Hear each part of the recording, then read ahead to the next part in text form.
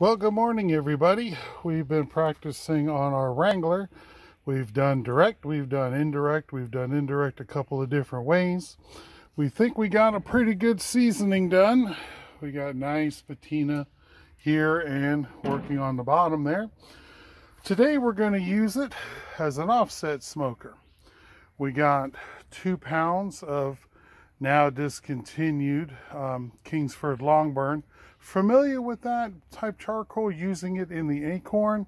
So we don't want to change too many things today, as it's our first time actually doing offset grilling.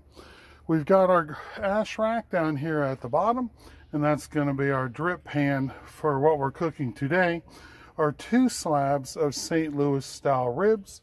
If you're familiar with Malcolm Reed, he has How to Barbecue Right.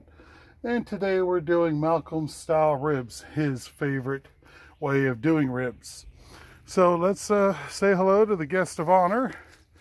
Last night we rubbed him down with the AP seasoning and the basic barbecue rub. Of course, we removed the membrane. And these will be cooked and smoked under apple and hickory.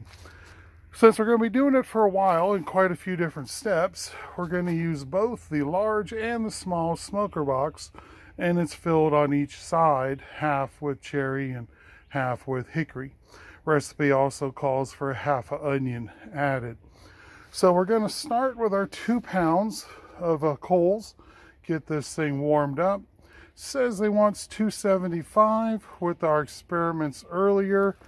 I don't know if we can get 275 in the heat chamber. Should not be a problem if we cook at 250. You know, as long as we're between 225, 250, we should be good.